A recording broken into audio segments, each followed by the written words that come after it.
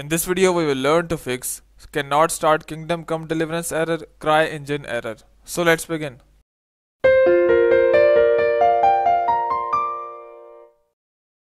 So some of you might be getting CryEngine error while trying to start the Kingdom Come Deliverance game.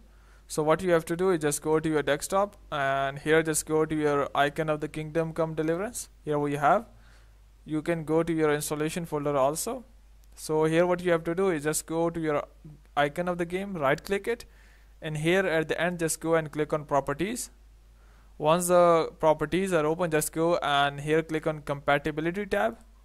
Once the compatibility tab is open, just go and here at the bottom we have an option of run this program as an administrator. Just go and check that, click apply, click OK, just go and open the game. By doing so, your problem will be solved. If the problem is still not solved, what you have to do is again go to your game icon, click on properties, click on compatibility tab, and here click on run this program in compatibility mode, and here select Windows 7.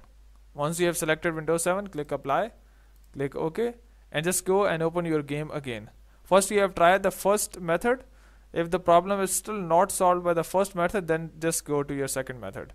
So by doing so, your problem will be solved. If you still have any confusion or error, just comment down below. I will try to answer that.